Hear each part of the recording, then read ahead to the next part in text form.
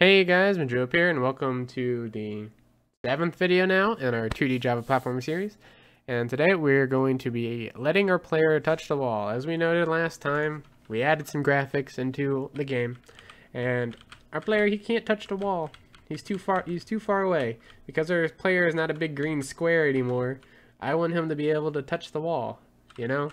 I want to let him touch it. But he can't. And I think that's just a shame. He also floats a bit now because of that as well. So we're going to shrink his hitbox down so he can touch the wall. Alright. So, what prevents us from touching the wall? That is the first question you should be asking yourself. So let's go to our player and take a look, right? So as we run, right, we can get close to the wall, right? But we can't go past 0. Now, if we could, so this is going to the right. So if it's greater than 2, but let's say if it's greater than 4, right? What if it's greater than 4? What happens then? All right, so this is going to the right, or to the left. Right, so greater than 4, else we need to put this. If this is less than 0, plus, else put it to 4. How, I don't think we need this if statement. Let's get rid of this if statement real quick. Control Shift F. Yep. Reformat a little bit here. And let's see what happens to us going to the right, Yeah, right now. So now, we can almost touch it. The only problem is now, instead of going to 4, we go to 0. So if we go to 4 here, we can now touch the wall. Well, would you look at that? We can now touch the wall. Although, now we have problems with our collision, because we can touch the wall to our right, but not to our left. So, now, instead of just putting in 4 here, I'm actually going to come up here and put a private int, and I'm going to call it padding left, padding right, and padding top. Alright, and I'm going to initialize all these, so padding left is equal to 4, right? These might have to be negative. One of these might have to be negative. We'll find out as we go. Padding right will be 4 as well. And padding top, not private, padding top. I'll set it to 2, because in my drawing, I got 2 pixels here when he's just standing. When he's not, he touches the top, but we're going to be having a padding of 2 on top. So, if we come in here, so this should be padding left. Actually, this should be padding right. And padding left will have to be negative. Yeah, padding right. Padding right. And we'll do the same thing down here. We're going to actually get rid of this if statement because we do not need it. As we have found out, simplifying our code a bit, always good to do. This is padding left. And padding left.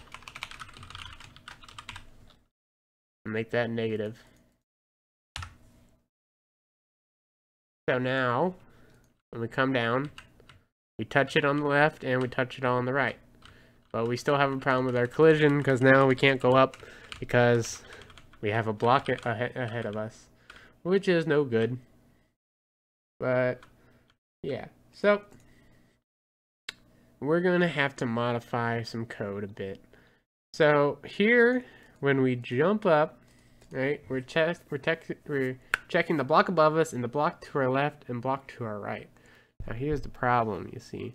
We only want to check the block above us, but before we were only checking it if it was exactly above us, i.e. our offset at 0 was 0, right? So now we have the problem of, oh no, our offset could be less than negative 4 to 4, or padding left to padding right.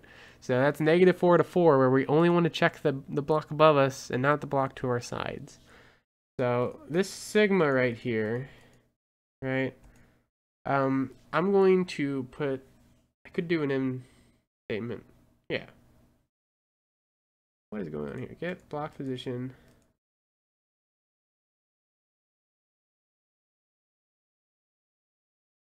Yeah. What? Oh, okay. For some reason there, I was blanking on what I was reading.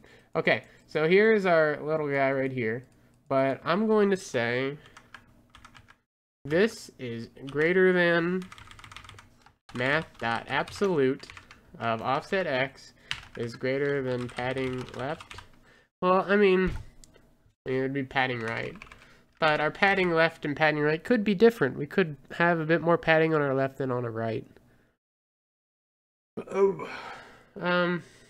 This would work if we have the exact same padding on both sides. I guess we're going to have it so that you have to have the same padding on both sides. So, we might just call it padding then. We don't need a left and right padding. Let's call it padding.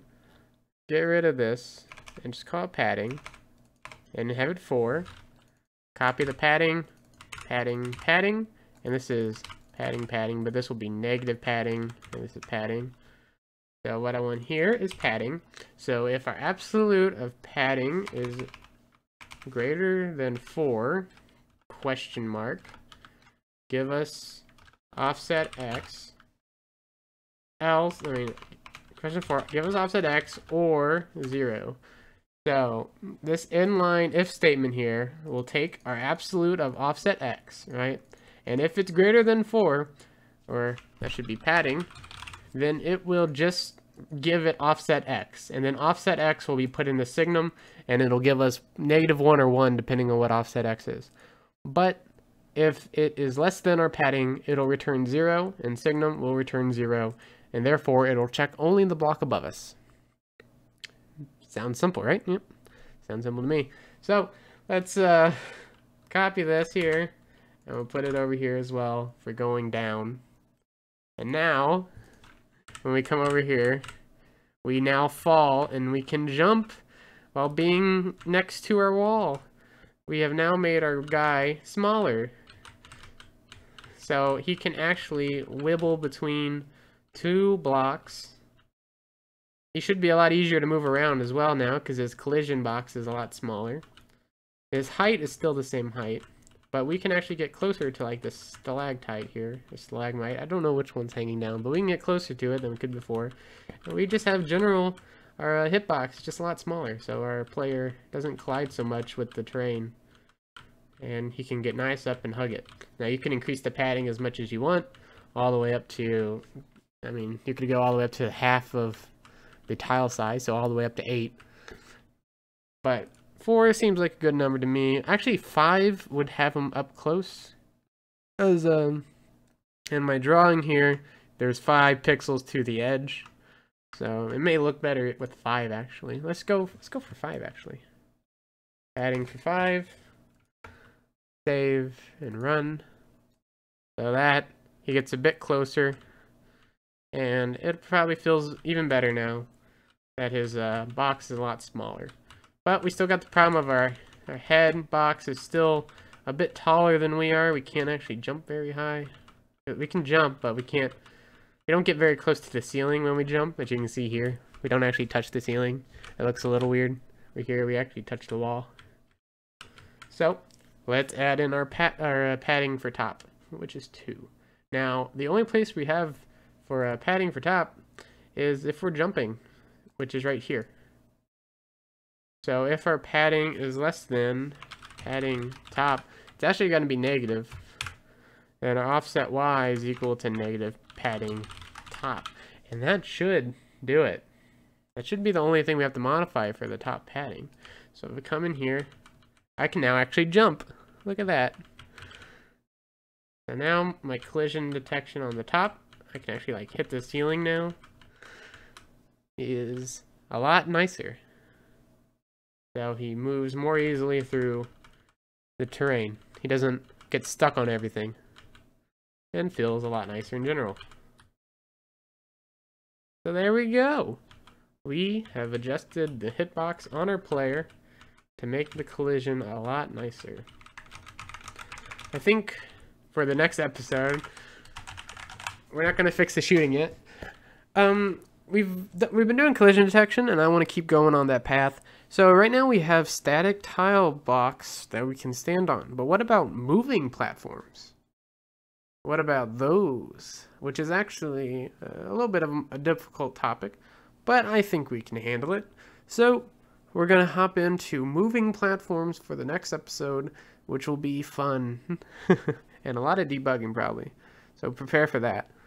So yeah, hope you guys enjoyed the video. Comment, rate, subscribe, and thanks for watching.